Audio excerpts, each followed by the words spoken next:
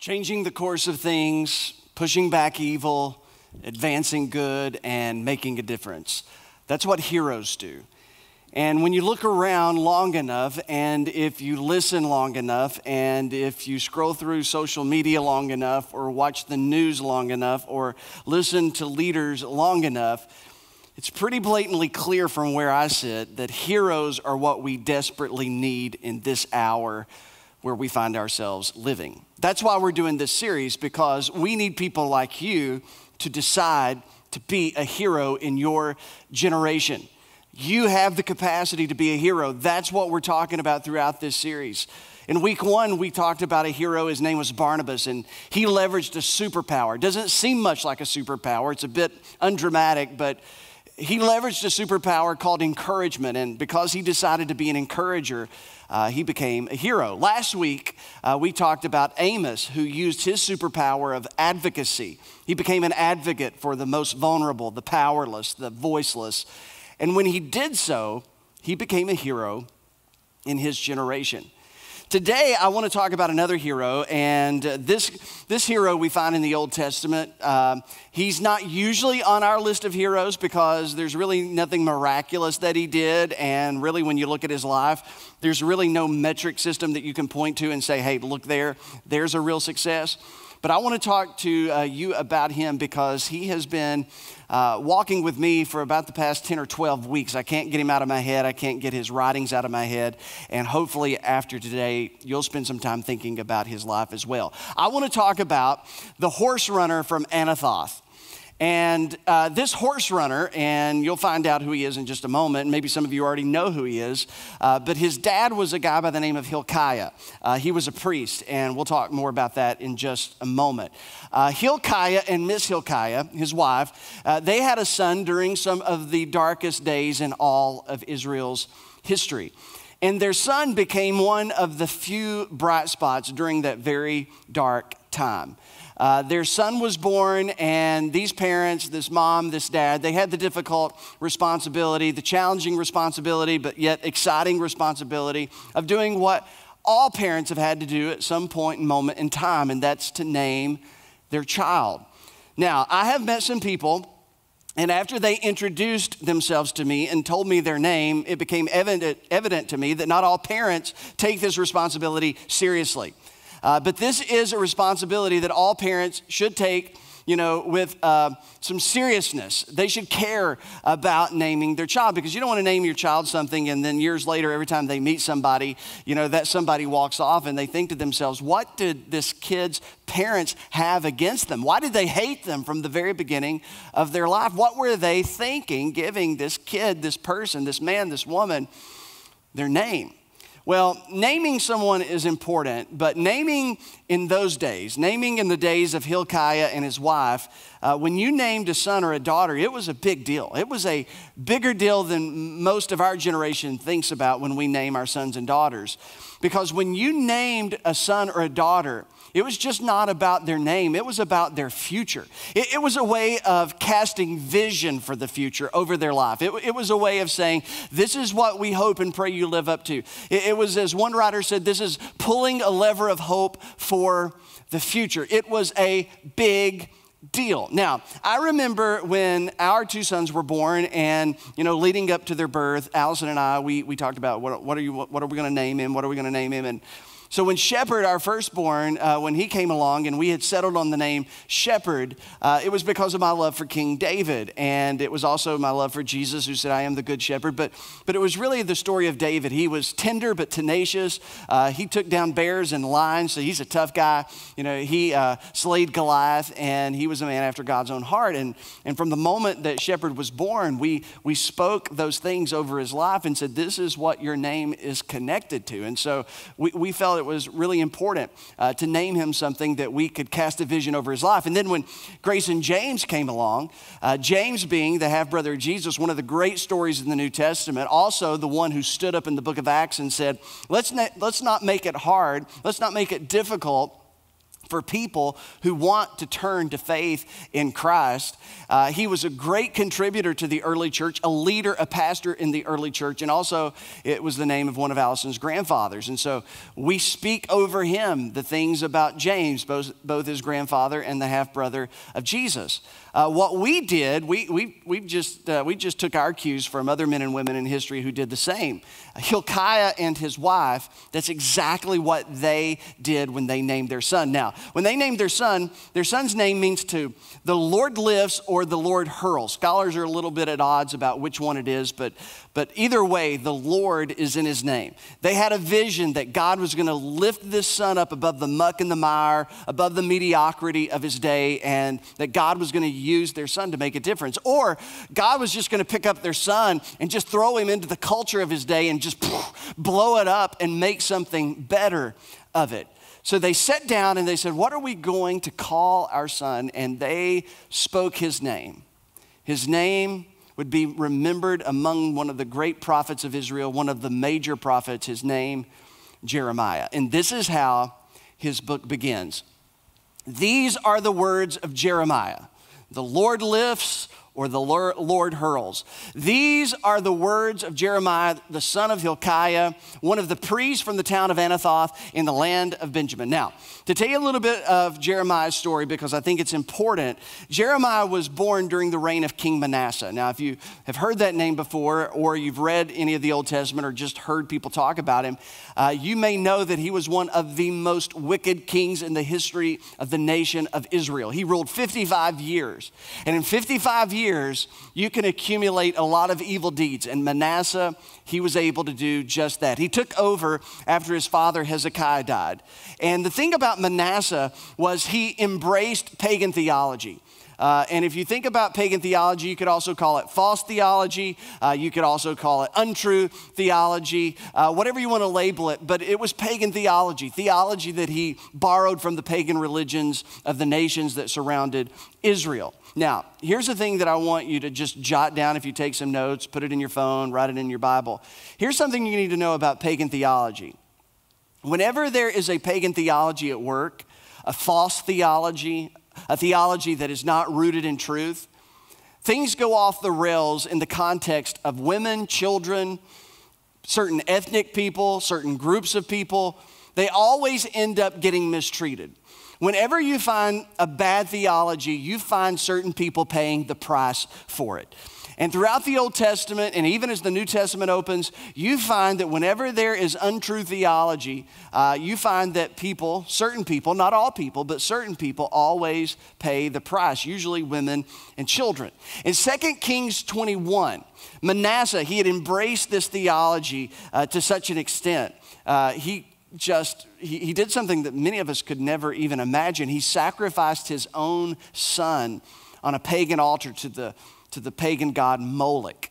And again, I'll point out, because this is a thread throughout the scripture, wherever there is false theology, pagan theology, children become expendable. Women become expendable. The powerless become expendable. It's in the Old Testament, it's in the New Testament, and guess what? It's throughout history. And we can see it even in our culture today. That's why even the Old Testament scriptures are so relevant, because what we see happening in the lives of men and women, children, in the old days that we call the Old Testament, we still see those things very much at work today. So Manasseh had set up pagan worship all over the land of Israel, including in the very temple that Solomon had built. It says in 2 Kings 21 as well that innocent blood filled Jerusalem at the hands of Manasseh. So death, mistreatment, paganism, it all went along with the 55 years of Manasseh's rule. When he died, his son Ammon took over, and he only ruled 2 years before he was assassinated. When he was assassinated, his son took over. Think about this for a moment. His 8-year-old son ascended to the throne, his son Josiah. So 8 years old, he becomes king. Now just think for a moment. I've got a 7-year-old son and I've got a 9-year-old son. Think about your 8-year-old or my 8-year-old or any 8-year-old being king over anything. Well, Josiah, he became king, and we're told the most amazing story about this young king. At 16, he began to seek the God of his ancestors. At 20, he started removing the shrines of paganism in most of the land. At 26, he began to repair the temple because the temple had fallen into disrepair because of all the pagan worship activity. At 26, something interesting happens. We're told in the book of Chronicles and Kings that Hilkiah the priest, and many folks believe, many scholars believe that this Hilkiah is the father of Jeremiah, that Hilkiah the priest found the book of the law of God because the law of God had been lost. And anytime truth is lost, mark it down. You can read it in the Old Testament. When truth is lost, you can see it in Manasseh's life. When truth is lost, love is lost as well. But when the law of God was found, because it had been lost for some time, it began to be the catalyst for a great revival. Josiah began to enact reforms against paganism and began to restore worship the way that the Torah had been given to the nation of Israel and had instructed them in the ways of how they were to serve and obey and worship God. And so Josiah's reforms eradicated idolatry from the landscape of Israel, but his reforms were unable to take idolatry out of the people's hearts. And this was the world that Jeremiah stepped into. There was the appearance of religion. There was the appearance of worship, but idolatry was still so connected and embedded in the people's hearts and mind.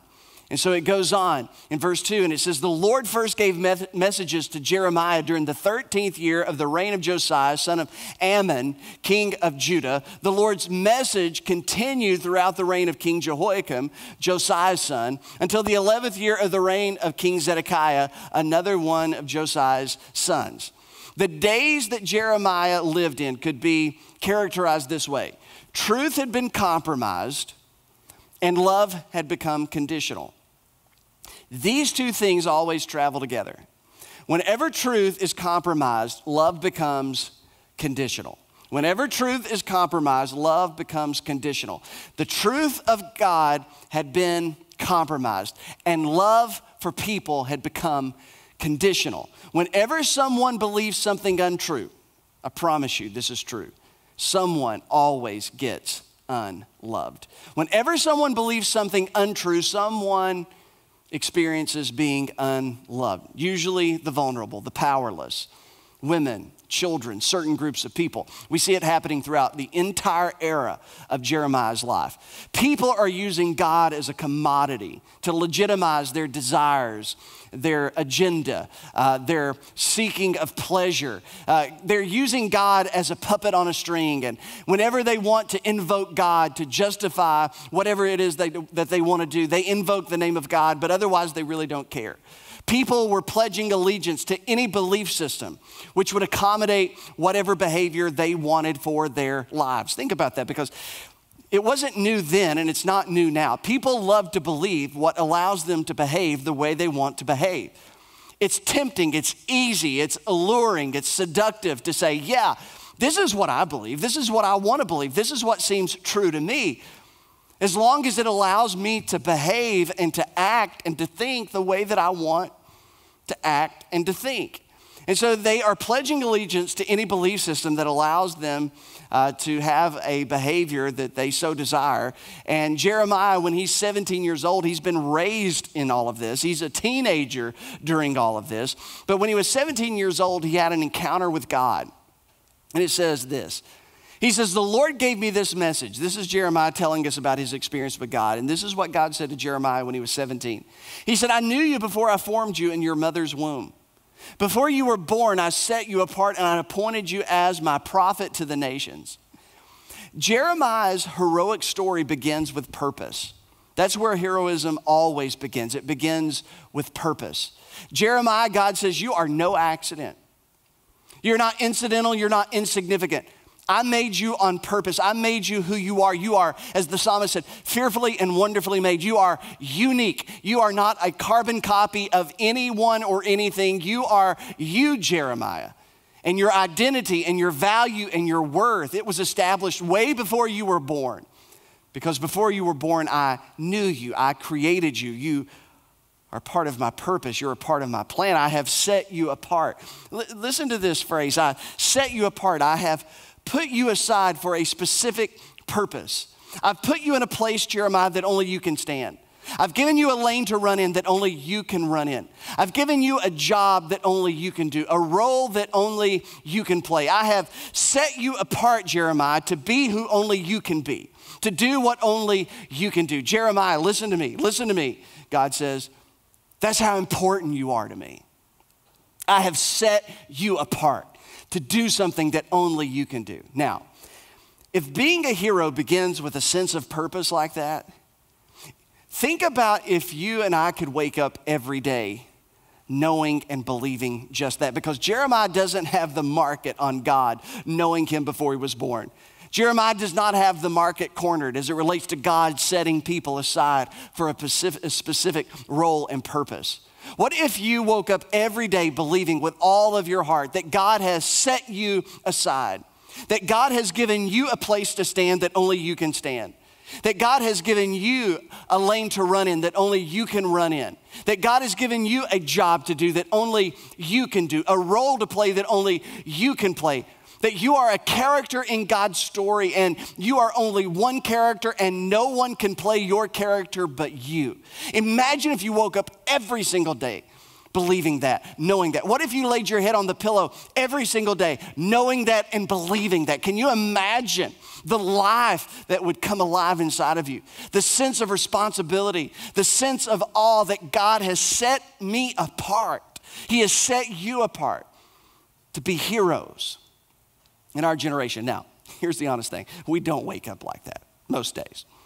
We don't lay down at the end of a long day feeling like that most days. Jeremiah didn't even feel that way. He protested a bit. He said, oh sovereign Lord. He said, I can't speak for you. I'm too young. I can't speak for you. I'm too young. Jeremiah, he felt like the way most of us feel when we start talking about doing the heroic thing or being a heroic man or being a heroic woman or a heroic student. He felt the way most of us do. He felt inadequate. What can I do? Who am I to be a hero? Who am I to make a difference? I'm too old, I'm too young, or I'm not enough of this, I'm not enough of that, I'm too much of this, I'm too much of that, I'm not smart enough, I'm not gifted enough, I don't know enough, I'm not experienced enough, I don't have enough wealth, I don't have enough connections, I don't have the career that I need, I don't have, and we just push back and push back and push back and give God all the reasons that he can't use us to be heroes when God is saying to you, I set you apart to do the thing that only you can do before you were ever born. And Jeremiah says, God, what can I do? I'm just a boy. I'm too young. I can't speak for you. And God said, let me tell you what I'm going to do, Jeremiah. Today, I appoint you, just you, I appoint you to stand up against nations. Jeremiah, you one man are going to stand up against nations and kingdoms. Doesn't that sound fun? Doesn't that sound intimidating? Wouldn't you feel inadequate? I'm going to appoint you to stand up against nations and kingdoms. Some you must uproot and tear down, destroy and overthrow. Others you must build up and plant. He says, Jeremiah, you've got a tough task. It's not going to be easy. You're not going to be popular, but this is what I have set you apart to do. You're not going to be on the front of a magazine. You're not even really going to be celebrated, Jeremiah, but I've set you apart for this because judgment's coming. And God goes on and says to Jeremiah, listen, I am calling the armies of the kingdoms of the north to come to Jerusalem. And every time I hear that, a chill goes down my spine. God says, I am presently right now, Jeremiah, I am calling in judgment against my people. They're coming from the north. I, the Lord, have spoken, and judgment's on its way. He goes on, he says, I will pronounce judgment on my people for all of their evil, for deserting me and burning incense to other gods. Yes, they will worship idols because they make idols made with their own hands. Think about that. Think about just how much nonsense to worship an idol that you created with your own hands. Why would anybody worship an idol that they created with their own hands? Because you know that the creation is inferior to you because it is a reality because of your energy. It is a reality because of your creativity, because of your energy in life. Why would anybody worship the work of their own hand? Because when you worship idols made with your own hands, it is a reflection of you and you're actually worshiping yourself. He says, Jeremiah, you're living in a generation where people, when all of the stuff is pulled aside, and when we look behind the curtain, what we really find is a generation of people who are worshiping themselves. And so he tells Jeremiah, he says, you got to get ready. I've got a message for you. You've got to tell the people, don't be afraid of them. You've got to speak up. It's not going to be easy, but it's necessary. But don't worry, Jeremiah. And then God bucks him up, and I love this. Today, right now, this moment, I have made you a fortified city, an iron pillar, a bronze wall to stand against the whole land, against the kings of Judah and its officials, its priests, and the people of the land, because Jeremiah, they're going to come against you. They will fight against you. They're not going to celebrate you. They're going to hate you. They're going to come against you. But they will not overcome you, Jeremiah, for I am with you and will rescue you, declares the Lord. You are like a city that cannot be captured. You are untouchable, immovable, invincible. Listen to me, Jeremiah. They can't touch you until my purpose for you has been fulfilled. Imagine that. Imagine the confidence. Imagine if we could just hear God whisper to us to say, no one and no thing can touch you until you have served out my purpose in your generation. So don't be afraid, because they can't touch you. They can't hurt you until you have lived out your purpose for your time in history. And that's what God says to Jeremiah. So he begins to preach. And it's a tough message. It's not an easy message to listen to.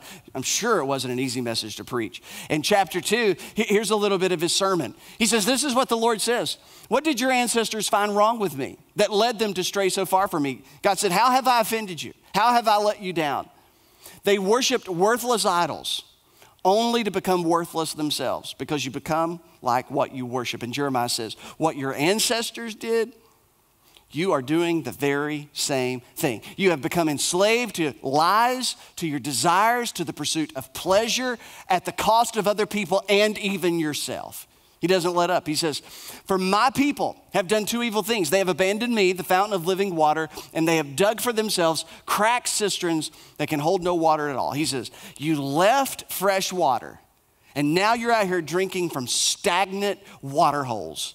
You left life for death. You've left blessing for cursing. You've left safety for destruction. You had water that was endless in supply, but you went out and dug your own hole looking for water in a hole that will never hold water to begin with. You're chasing satisfaction. You're chasing pleasure, but you're never going to find neither of those.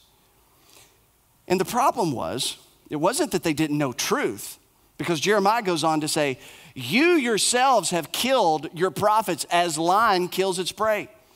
He says, you have an intolerance for the truth. You always have, because whenever someone confronts you with truth that's uncomfortable, whenever someone confronts you with truth that causes you to change the way that you're living or adjust the way that you're thinking, or to alter the way that you treat yourself and treat other people, you have an intolerance for truth. You want your own version of the truth that allows you to do what you want to do, to treat people the way that you want to treat them, to talk about them the way that you want to talk about them. You have an intolerance for the truth. I think it sounds a bit like our generation. I think the greatest intolerance of our day is an intolerance for the truth. Everybody wants a little piece of the truth, but they don't want the whole truth and nothing but the truth, because that type of truth is uncomfortable. That type of truth demands change. That type of truth says there's some things about me that's not right. There's some things about me that needs to change. There's some things about you that needs to be changed, and we don't like that. And so we're just a bit intolerant, not of all the truth, but just the truth that we don't like. Why won't they listen to the truth? Well, listen to what Jeremiah says next. He says, oh, my people, listen to the words of the Lord. Have I been like a desert to Israel? Have I been to them a land of darkness? Have I not been good to you? Have I been oppressing you? And then listen to these words. Why then do my people say, at last we are free from God? We don't need him anymore. That's what they had wanted for generations, to be free from the yoke of God, to be free from the chains of obedience, to be free from the law, to be free from God's ethic, to be free from his commandments. They said, at last, we have found theology, we have found, a belief system, we have sophistication, we have evolved, we have advanced, we have come to the place we don't need God anymore. And whenever a culture, theirs or ours, loses an awareness or a consciousness of God, as we lose God, we also begin to lose truth, love, justice, compassion, mercy, and grace. Because the standard of all of those things are found in a reality of God. And so they said, we're free. And those things were on the way out the door. And so Jeremiah keeps on preaching, and we find him brokenhearted, and we find him crying. In chapter 7, he's at the temple, and he says, stop mistreating people. Stop exploiting the vulnerable. Stop worshiping idols. You're hurting yourself. You're hurting others as you do it. He says, you're destroying your families. You can't see how you're hurting yourself and hurting each other. You're blind to the path that you're heading down. You're heading towards what you think you want, but when you catch what you think you want, when you've got what you want, you're going to discover it's not what you wanted after all.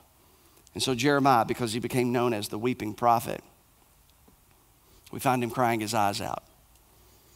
The people won't listen.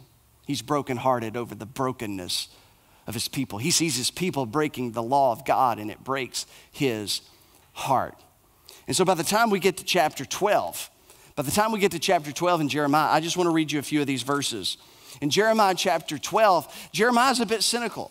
Jeremiah's a bit upset. He's a little bit angry, and he's wanting to complain. He's wanting to complain to God. So I just want to read you a little bit of his complaint in Jeremiah chapter 12, because he's not superhuman. He's like us.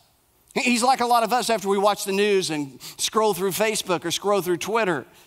We walk away feeling a bit cynical, that nothing's going to change, nothing's going to get better. We walk away being a bit angry on the inside. We walk away complaining to our families, complaining to our children, complaining maybe even to God. Listen to what Jeremiah, he says, God, why are the wicked so prosperous? He said, why are the people who seem to be sinning the most, why do they seem to be blessed the most? He says, this just ticks me off. It does me good to know that people like Jeremiah got ticked off. Why are evil people so happy? He says, here I am trying to serve you, and I'm as miserable. I'm crying, I'm brokenhearted, I'm discouraged. I look around, I'm a bit depressed, but boy, look at all of those people out there. They look like they're having the time of their life. And then he blames God. He says, you planted them, and they've taken root, and they've prospered. Your name is on their lips, but you are far from their hearts. God, they're using you, and you don't seem to care. And then listen to this. He says, so drag these people away like sheep to be butchered. You ever felt like that? You ever got so angry, so cynical, looking at a generation, looking at what goes on around you and say, God, just kill them. That's where Jeremiah's, I think he's in a bad place. He said, God, just kill them, just butcher them, set them aside to be slaughtered. The world would be better off without them. That's where he's at. He's in a bad place. He's not in a good place. This isn't godly talk from the prophet Jeremiah. This is not representing the heart of God brought to us by the prophet Jeremiah. No, this is a behind the scenes. This is back there in the water cooler. This is back there in the back room, under the bed, in the closet talk. God, let's just kill them. That's what I'd like to see happen. How long are we going to let this go on? And then God speaks back to Jeremiah and asks him a question I love. He says, okay, Jeremiah, if racing against mere men makes you tired, how will you race against horses? If you stumble and fall on open ground, what will you do in the thickets near the Jordan? Or as the NIV puts it, if you've raced with men on foot and they have worn you out, how can you compete with horses? If you stumble in safe country, how will you manage in the thickets by the Jordan?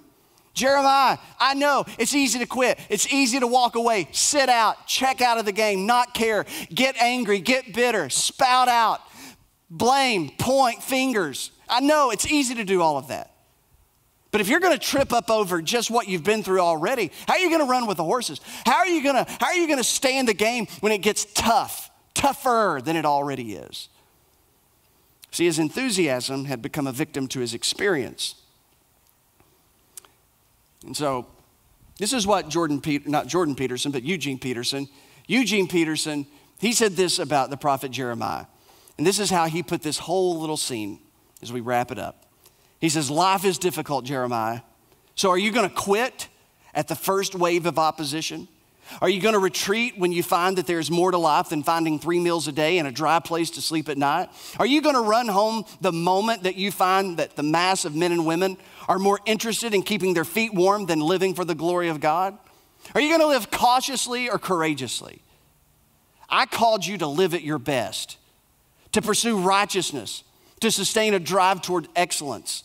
It is easy, I know, to be neurotic.